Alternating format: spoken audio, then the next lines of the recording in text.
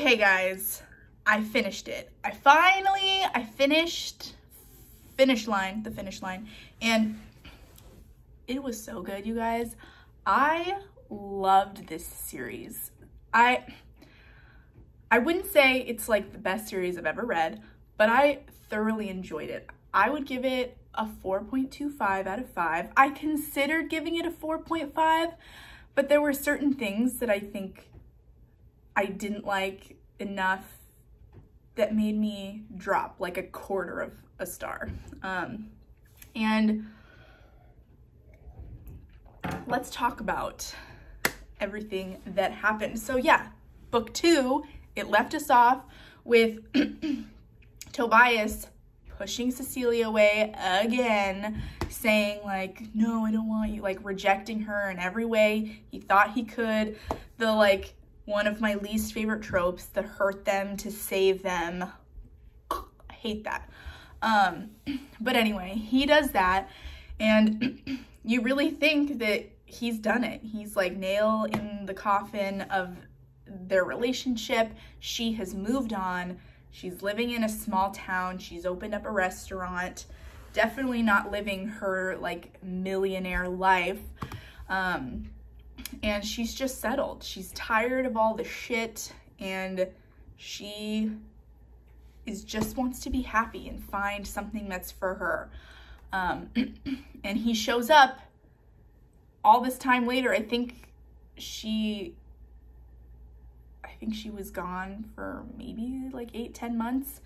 And then he shows up at her doorstep and was like, hey, remember all of that I said before, that I didn't want you and that like we're never gonna work? JK, I do want you, I love you, and I had my reasons for pushing you away again. And she is not ready to cave so easily this time. She puts him through it. He has settled a lot of the things, excuse me, in the Brotherhood so that he's able to take this time off. He's put power in the hands of Sean and a couple other people so that he can get his woman back. And he's very determined, and she's also very determined to not give in so easily, to not be weak. And I love that for her, because I feel like he put her through so much. If she had caved so easily, I would have been very frustrated. But he is also like, really, Cecilia, this life you're living, like, yeah, it might be nice for a little while, but you are more than this. Like, this life is not enough for you. Living in this small town, owning this restaurant, like, it's a fine life, but you're more than this. And she sees that he's living with her, and it's like awkward for her to see him living this more like domestic lifestyle, as he's like at her house every day, like walking her dog and like going to the bank and doing all of these like normal everyday person type activities. She just feels like he doesn't belong in that, which makes her feel like, you know, why do I want to drag him into my life again and cave into this relationship when this is never going to be enough for him either. He's always going to need to be that person in control who's like making those big life-changing, world-altering decisions. He can't live in the suburbs, you know, being the house husband of a diner woman. And he's like, you either, okay? Like, this is fine for now, but you're pretending and you're fooling yourself if you think that this is the life that's going to keep you happy. So they go back and forth between that. I really liked how things were wrapped up in their relationship. He found out, I kind of like the very last conflict, the very last battle between him and the Frenchman that we got to see in a lot of Tobias's flashbacks, which I loved. This book was dual perspective, and that was something that I felt like I was missing in the last 2 books. I get why we couldn't have that in the last 2 books, because we needed to be just as confused and just as in the dark as Cecilia. That's how the writer wanted it to be. But I would have given my left pinky toe to figure out, not really obviously, but to figure out like what was going through Sean and Dominic's minds in like that whole thing. I just really wanted to know what they were thinking, but if we did know, then we wouldn't have been in the dark like Cecilia. So I understand why we couldn't. We needed to keep those vibes, but I was very excited to finally get a male perspective. So we get Tobias's POV, and we get a ton of flashbacks of his life. One thing that was pleasantly surprising was I thought he would totally be like this man whore who was like, I'm good looking and I know it, and I'm gonna use that to my advantage to like get what I want and to like manipulate situations. But he never really did that. He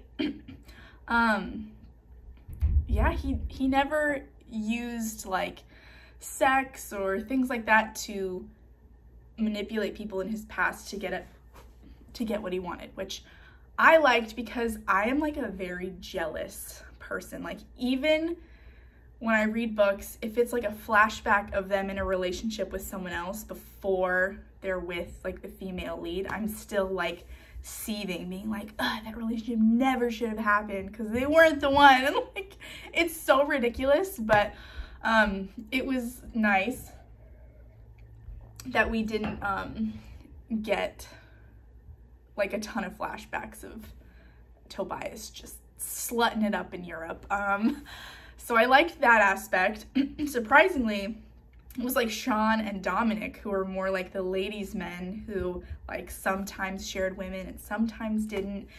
And that brings me to another point that I really appreciated. As I have talked about in the past, I tend to enjoy more like the one man and one woman together in like a monogamous, passion-filled romance. And I don't really like sharing because I think that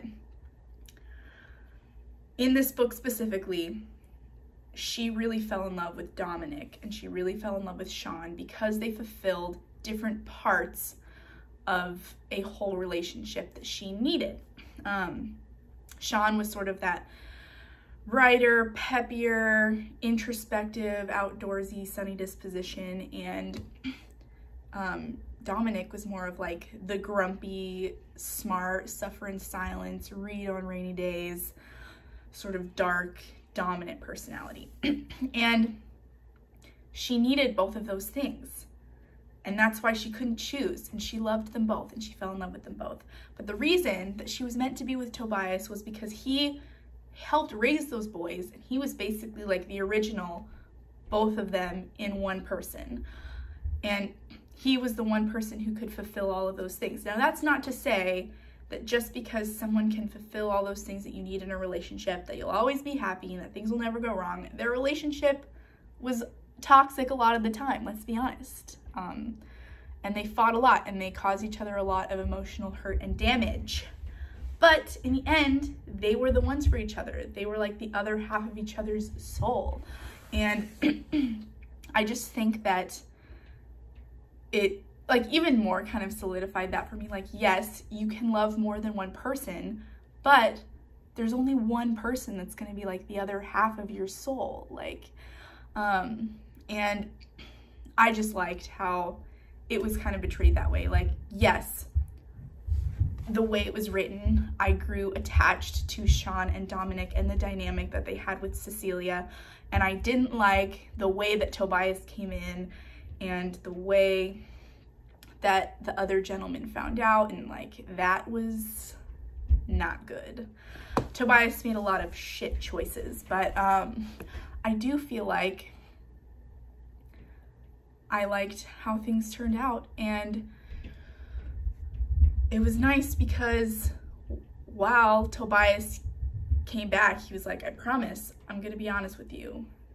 We're done with this whole lying, and it's time you know the truth. And she's like, that's all I asked. Like, I'm okay if you want to protect me, if like you need that extra security, fine. But you have to be honest with me. We are partners. We got to be in this together if you want to be with me. And he was like, yes, question mark. But he still like, there were things he felt like he couldn't tell her. And so she went like sneaky behind his back, and she was like recruiting ravens of her own and was making her own plots behind his back. And in the end, at the big climax where they fight the other Frenchman, we're circling back to that point I was making earlier, she ended up being the one to like wrap it up and come out on top, because she was making plans that he couldn't and that he couldn't see. And she was like, I did this, me, without your help. And he's like, what? You lied to me? And she's like, how does it feel, bitch? And I don't know why, like, I don't have a sore throat, but I feel like I've just like something there. I don't know what it is. But anyway, maybe I just need another sip of rosé. Maybe that's what I need. She did good at the end of the series. She proved herself, and he realized that he had been underestimating her. The Ravenhood has come such a long way. They have picked the president of the United States. He's like a part of it, and they're like up there. They're changing the world, and I think that that's super cool. The series was very interesting, and one thing you do find out, like for sure, sorry, there's like a long hair, that Tobias was the one who marked Cecilia. And I was just like, that was like borderline unforgivable for me, because if he would have asked her, like, she was all in.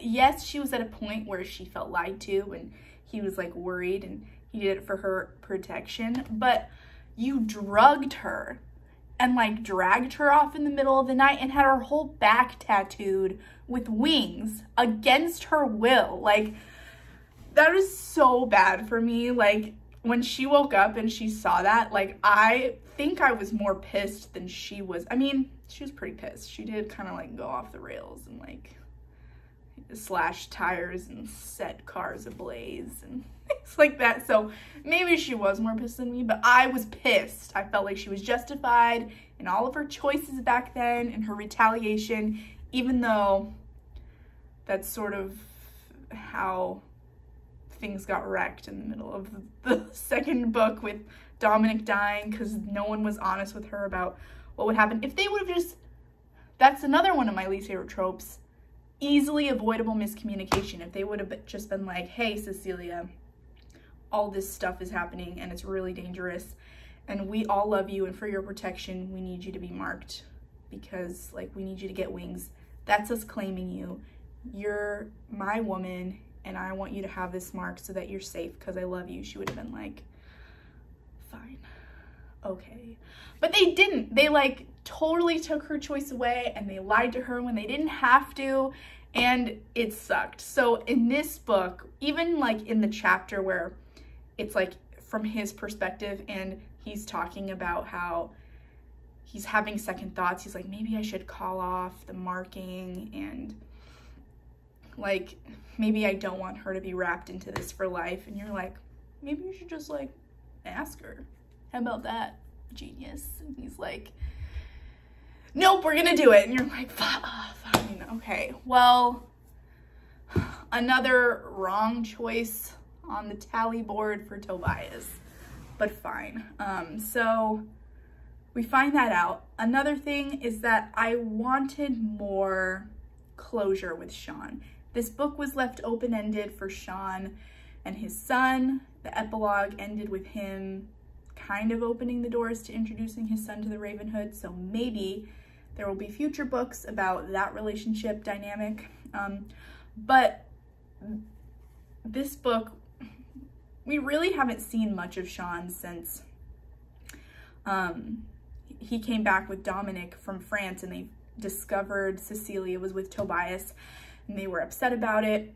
And that's really it. Like, after Dominic's death, you don't see Sean or hear from Sean again until she comes back to town like half a decade later, and he's married and has 2 kids.